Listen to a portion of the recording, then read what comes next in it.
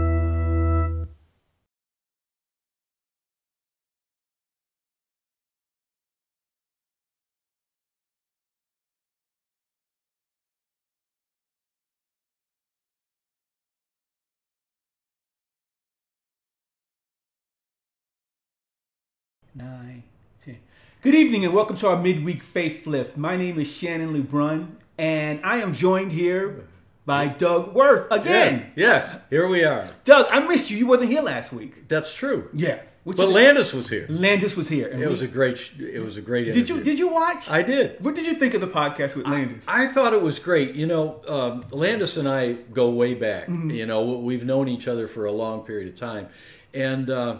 But it's mostly about music, right? Okay, yeah. And this was an opportunity to see who Landis is, yeah. You know, and it was wonderful, yeah. What was interesting to me is that he mentioned you quite often in his podcast that we did. He mentioned you, and Landis was introduced to New Thought.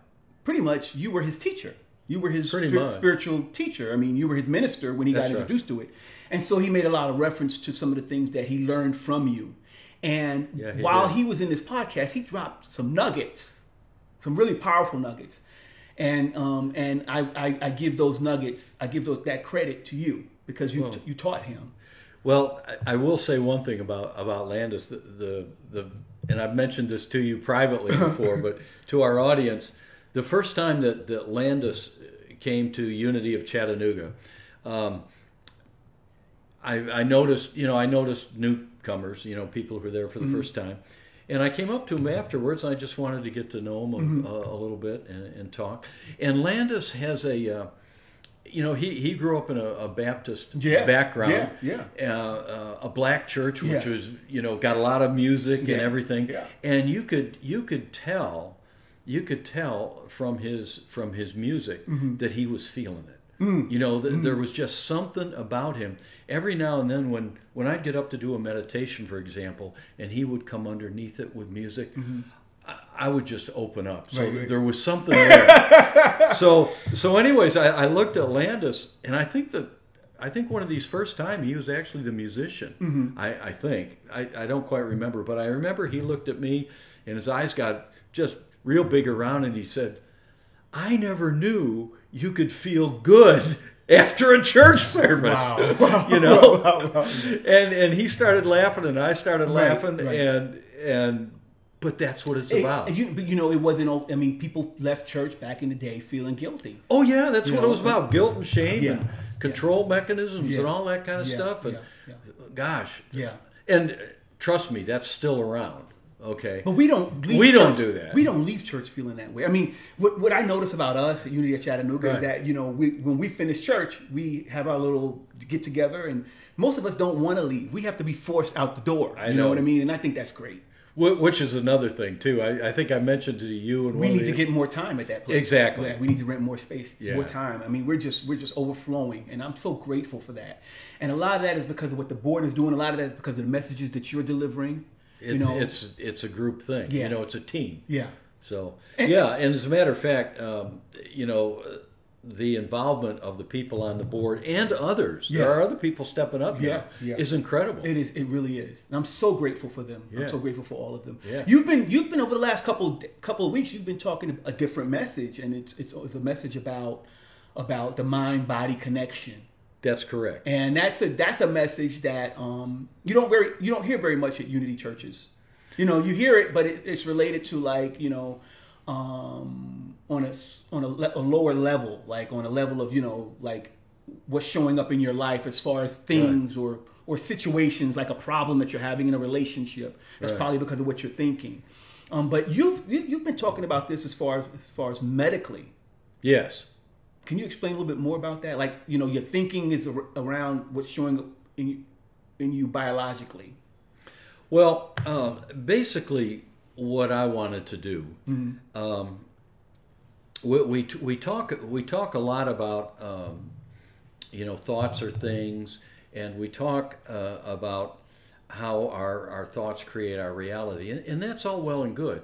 But we have to remember that our bodies are divine vehicles. They have energy centers in them. So if you're in a particular situation and you have a gut feel, that's energy, and you need to understand how that operates. If you're in a situation with other people, and oftentimes you feel a strong pull to one person or a strong rejection, or not, maybe a neg. You need to understand how those energy centers work and what they're saying. And so the idea from the past 2 weeks and going into the next few weeks is, how are we connected as spiritual beings in a physical body? And so for the past couple of weeks, we introduced this by talking about the chakra system, the 7 major energy centers, the 22 minor energy centers that we have. And if you talk with doctors, they might glass over about this a little bit. But it's very, very important to understand that we are not just a meat suit. Yeah. Okay? Mm-hmm. We are in a divine energy body of which manifests physically. Okay? So how do those energy centers work? And how do we understand the energies that are coming in and going out? How do we understand when they're blocked?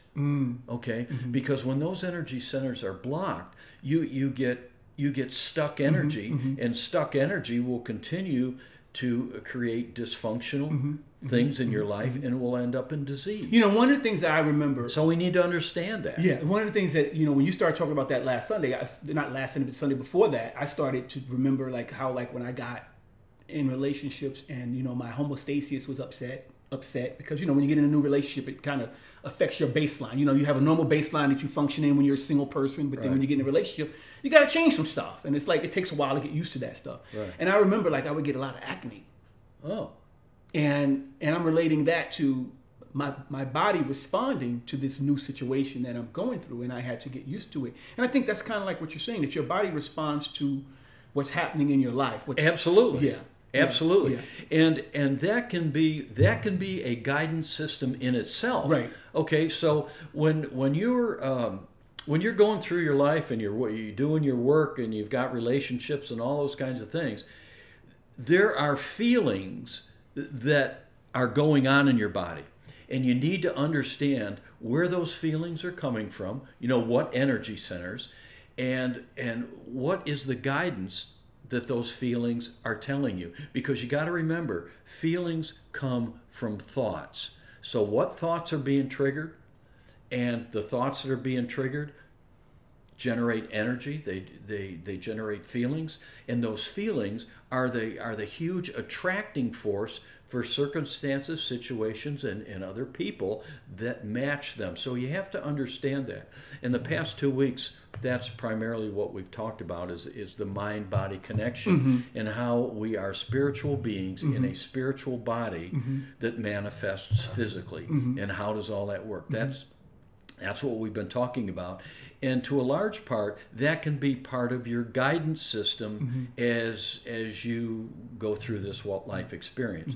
Now, coming up, I think I've talked about that enough, and I've showed people books, okay, enough. So now what we're going to do in the coming weeks is we're going to talk about our guidance system from, let's just say, help from unseen hands. How does that work? And we're going to talk about that. And that's going to be Sunday coming out. Yeah, that's going to be this coming Sunday and maybe a couple Sundays after that. I thought initially when we started talking about the mind-body connection, it would be just, it would be just one Sunday.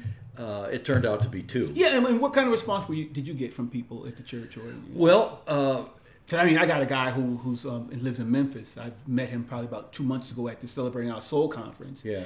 And he's dealing with some illnesses. Right. He's watched a couple of your sermons. He's watched our podcast, and he's amazed at some of the stuff that you're talking about. And he started to try to apply some of these principles that Charles and Myrtle have talked about for years in the 1800s. Right. That most of us don't really talk about anymore. 12 hours, how to. In the meditation last Sunday was to show people how to do that. I don't know if that carried over into the internet presentation, the Facebook. I'm sure it did. But the whole idea of that meditation was... Yeah, that meditation did carry over into it, yeah. Yeah, so we talked about it. Here's how it works. Here's how you do it, which is all well and good, but most people say, well, that's nice to know, and then they go off. And so I wanted to give them a demonstration. We actually did that demonstration about how that... And I'm asking you what response you got, because I know online, just with the couple of people that I've spoken to, they really see an improvement already. This guy, he wants to talk with you. He's like, can you give him my number? Well, one thing I can tell you, a lot of people came up afterwards, and they wanted to talk, and there was a number of people who said, "Wow, dude, that was really deep." I hate to say it wasn't deep for me. Right. Okay. Yeah. But it was something. It was new information. Okay. And so the whole idea of what I do on Sunday and what I want to do is, in the talk, here's how you do it. Okay, here's some of the principles involved, and then more so in the meditations, let's do the work. Okay, and give people an idea. This is how you do it. I'm gonna go a little personal real quick, because you say it's not deep for me. So what are you saying when you say that? Like, are you saying that you do this stuff all the time personally? Well, yes and no. Okay, I've been in it for a while. Okay, I mean, I went to ministerial school 20 years ago, but as I was mentioning to Shannon before this podcast, I've been doing this since I've been 4 years old. I mean, 4 years old, I'm sitting in my parents' closet asking questions and getting answers.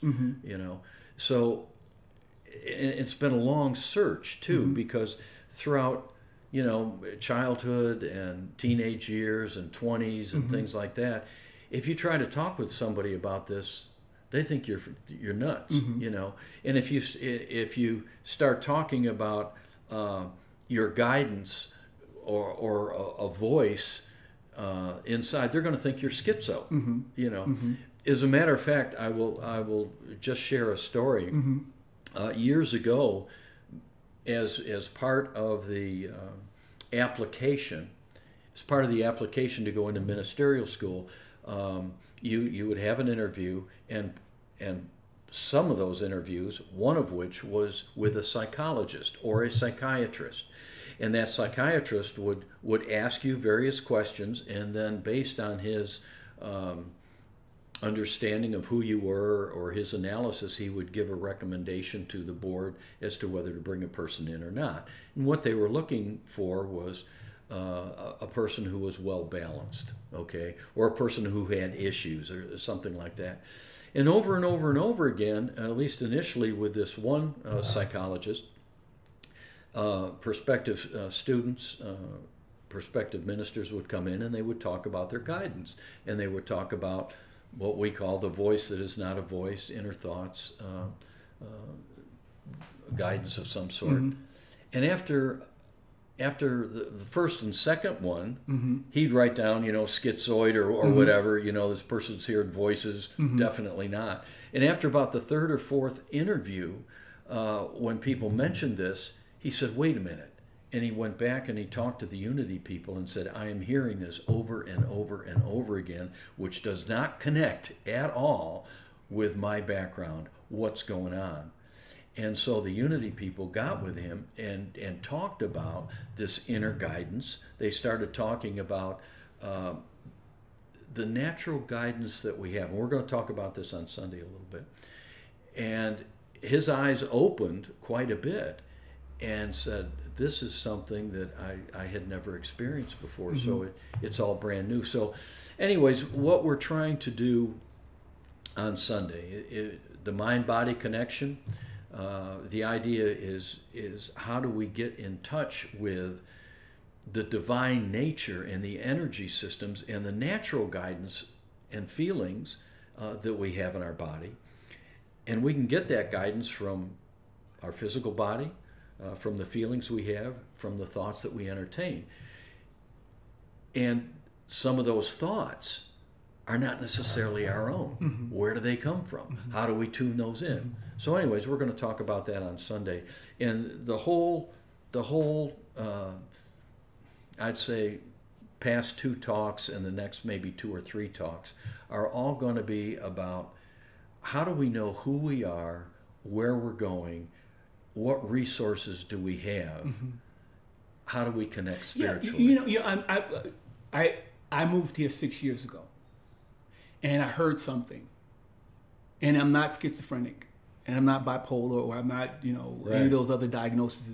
And that's what you're talking about. It's something inside of you, and you're saying that you want to teach us how to I don't know if you use the word nurture it, but to allow it to come forth.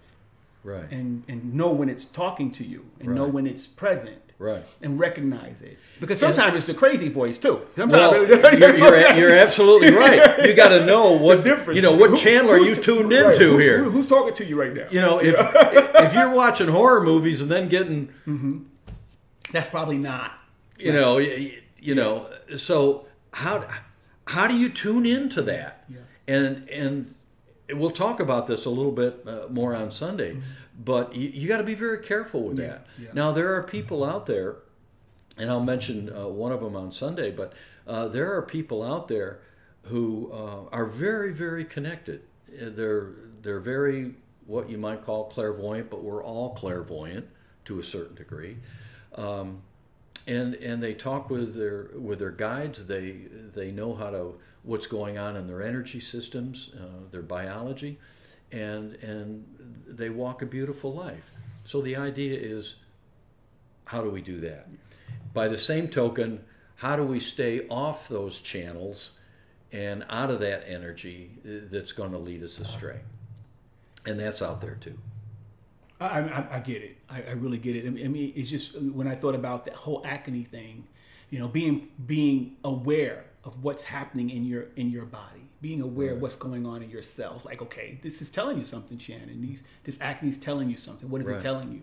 Right. Knowing that, I keep getting this voice that I need to keep hearing this message that I need to move, or I need to start looking at, having my grandkids come, or I need to start moving this furniture in a different location. These are things that continue to pop up over and over again. And are you saying that's like to some extent a guidance? It can be. Right. Yeah. Okay. It can be. And the thing to realize is that it's always your choice. Okay. You can get guidance. I mean, our moms and our dads and our coaches and our teachers all had things for us, but it was up to us to say, yes, I'm going to do that, or no, I'm not going to. And I've had situations in my life where, rightly or wrongly, I felt pulled in a certain direction, and I said, no, I'm not going to go there. So it's always your choice. And I would say the biggest choice that you have is, how do you tune what you think about, what you feel about, and what you do as actions. How do you channel those in the right direction? You know, in a direction that not only helps you, but helps everybody else. Yeah. That's Being all those three things being aligned. yes. Yeah. Yeah. Yeah. And then when the messages do come, you kind of know that they're coming from a divine place, right? Because you know you've done all the check marks in those three areas. You kind of know, well, this is it's got to be divinely inspired. I mean, I'm doing my work. Well, I'll tell you what my experience is. A situation comes up. What you need to learn to do is to be in that pause between stimulus and response. In other words, something's happening, something you're thinking about, something, whatever, and then pause for a moment, because in that pause, you can hear this voice, you can hear this thought, you can hear this one, or you could hear this one. And after a while, this is where the thought and the emotions come in. Because after a while, you can go to this thought and you say, okay, what does that feel like? Okay, you can go to this thought, what does that feel like? Check in with the body. You're checking in with your body, because your feelings are never going to lie.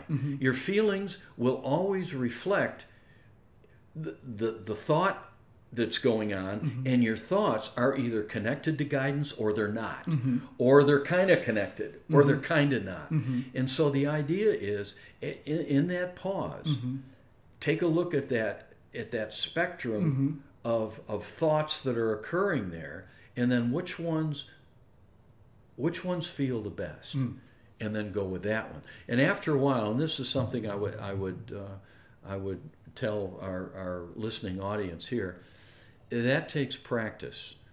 You're not going to get it the very first time, but once you start going through life, listening to your feelings, which is what last Sunday's talk was all about. How do you listen to those feelings so that you know you're going in the right direction? You know, and that takes a little bit, but after a while, it almost becomes second nature. And after a while, somebody will be telling you this, somebody will be telling you that, and you can say, no. Right. This is the way I'm going. And they'll look at you like, how'd you come up with that? And if you're in the right group, you can say, well, this is higher thought, or this is where I think I'm going. What do you mean if you're in the right group? Like, because if if you're in the wrong group, somebody say, how'd you come up with that? You can just simply, I don't know, it's just a thought that occurred to me. You know. Yeah. Like that psychologist that was interviewing the Unity ministers had to be trained on this whole guidance thing. Well, he had to, in his training, that was schizophrenia. Yeah, right. That's schizophrenia. That's right. But so he had to be brought up to speed on what the ministers are what they're talking about, which is not schizophrenia. Right. And there's a whole. It's how do you follow your guidance? You right. know, Right. You know, that sort of thing. Yeah. But he was diagnosed as you guys. You guys all had. Oh yeah. This guy's nuts. So's this one. So's this one. Yeah. He probably denied a few people way before he even started to realize. Well, this was the first time. Oh, okay. And once he heard it 2 or 3 times, he went back and said, "Wait a minute." He asked some questions. What's this all about? He didn't just about? assume anything. He asked questions. And you know, this is what we teach. This is how it works. And you as a psychologist or as a psychiatrist need to understand, if you see somebody, talking about thoughts in their head and they've got all this other dysfunctional behavior, that's schizophrenia. Yeah, that's we call that in social work. We call that cultural competence. Okay. Culturally competent. You have to understand the culture that you're dealing with before you can make a diagnosis. Like, because in some cultures, eye contact is normal, and in some cultures you don't. That's right. That person. So that's not normal. You might say this person is lying to me, but no, women in the Asian countries, they don't look at each other. Not women, but people in Asian countries just don't make that eye contact, and you know that in Asian countries. I didn't know that. Yeah, that's just one of the culture things you learn as far as culture. But you're talking about this whole spirituality thing. Like you don't tell ministers about that they have schizophrenia because they have guidance. Or even people that's religious, you don't say that to them. Well, and I was mentioning to you before this podcast, years ago, I was in a group of ministers, and these guys were, come from all the big schools, Harvard Divinity, Union Theological, all that kind of stuff, and I didn't fit. Yeah. You know, they thought I was a little, you know, on the nut side because, you know, and I would say, well, you know, here it is in the Bible. Here's how this works. It's a natural a guidance system that we all have, and they're thinking, this guy's crazy. Yeah. So, and with this psychologist, I wouldn't say that he had to be trained. I would simply say that there was another door that needed to be opened. There was another way of looking at this, and then once he was aware of that, then he could determine whether somebody's on track or they're. And I can tell you that there are people who have voices in their head that is not good at all. Of course. All you got to do is go down to the wrong side of town with some of those. Right. I understand. You know. Yeah, that's definitely true. Doug, you know we're out of time again. But before we end, I want to number one, thank you for coming out. Okay. Thank you for coming out, man, and joining me again on the podcast. I really appreciate it when you come and drop your science, drop your knowledge. You got a lot of good nuggets, and I really appreciate that. And I want our viewers to remember that, you know, we can catch the podcast. You can catch the podcast every Wednesday at 4 p.m. on our Unity of Chattanooga Facebook page, and also you can catch the podcast on our Friends of Unity of Chattanooga Facebook group. And those two different things. We have a Facebook group and we have a Facebook page. And so our podcast and our Sunday services are broadcast on both of those media outlets every Wednesday and every Sunday. Also, we have a YouTube page, Unity of Chattanooga. You know about our YouTube page, Doug? No. Okay, well, we have a YouTube. Technically, I'm a little challenged with all this stuff. You know about the YouTube channel. Yeah. I mean, I know about YouTube. Yeah, but you know about Unity of Chattanooga's YouTube channel. I've sent you there a few times. Yeah, I have looked at that. Yeah, you've looked at it. And also, we want to talk a little bit about. So we have that. You can also catch our broadcast there. And if this has been a blessing to you, you feel like you're growing from these podcasts. You know, share it with a friend or a neighbor.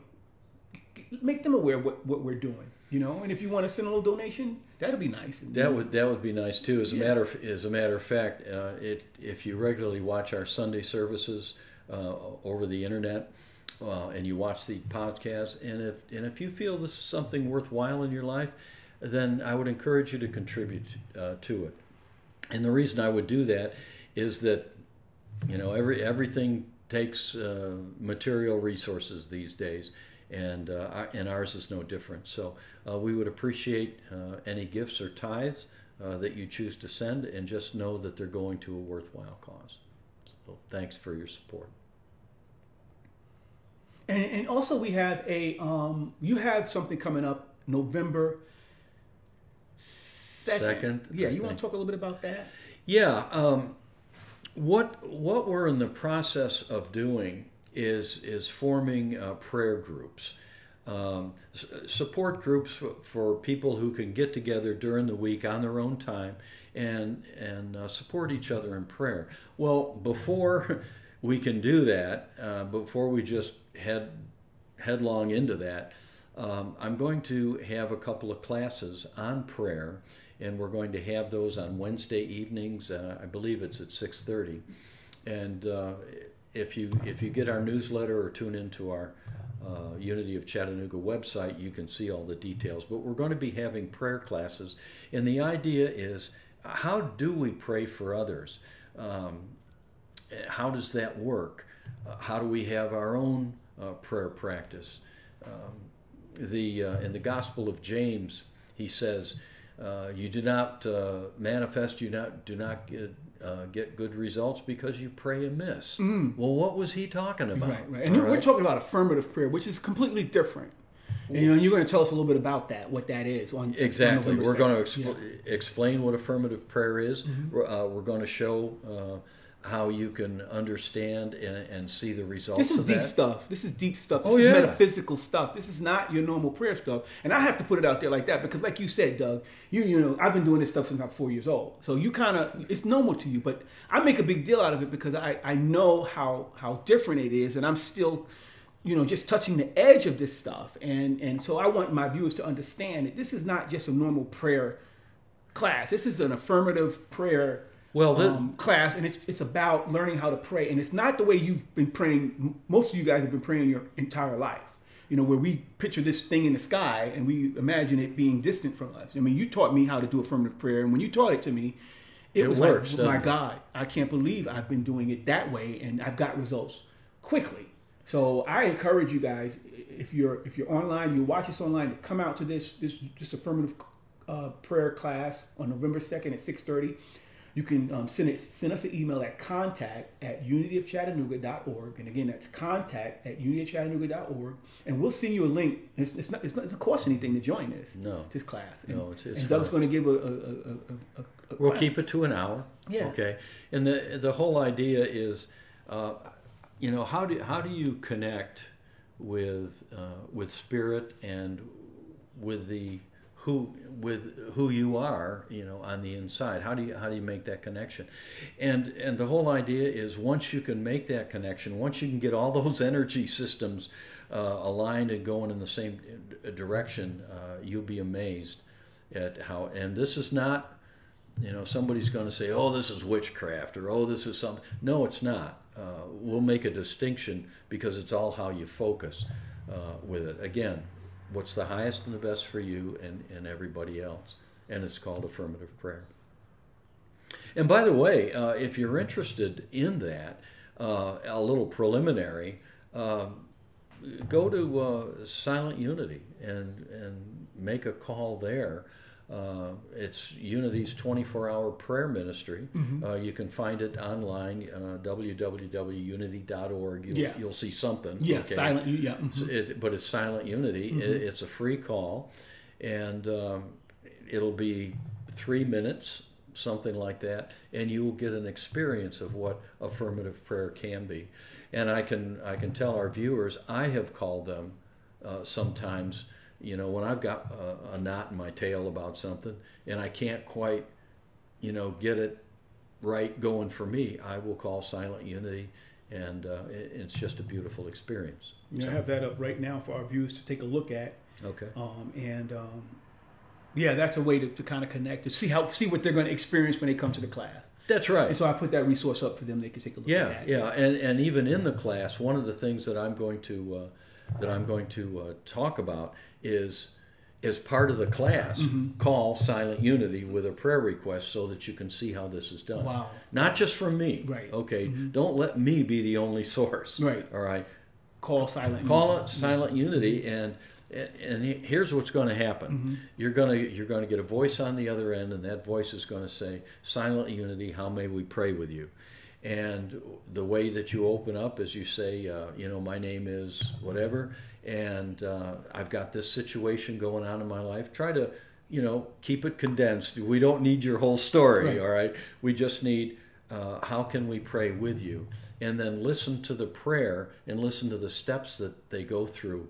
And it'll, for most people, it just opens them up like a can opener and says, oh my gosh, I can actually feel, something going on. So I would recommend that. Yeah, and again, that's the Silent Unity. We put that number up, and then just want to remind our viewers that we have a class November 2nd, 6:30. Contact at unitychattanooga.org to get more information about that. We'll send you a link. You can come join us. Doug will be there. Also, we have our spiritual connection group that meets every Thursday, right? At the Whole Foods on Manufacturers Road. That's been going really, really well.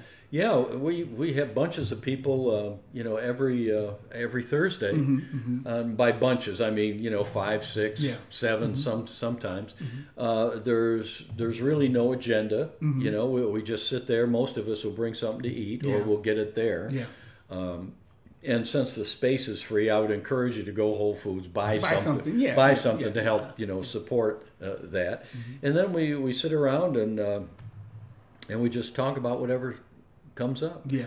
Sometimes it's a little heavier conversation. Sometimes we're just laughing like crazy. And it's just a chance to be around other people. You don't have to say anything if you don't want to. That's right. And we've had people that's been in town, and they watch our podcast. They've watched our service online.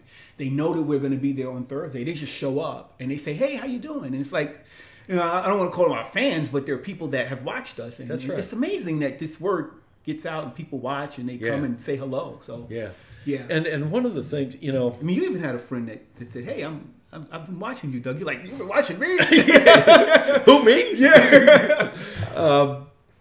Yeah, and the other thing, you and I were talking about this before the podcast.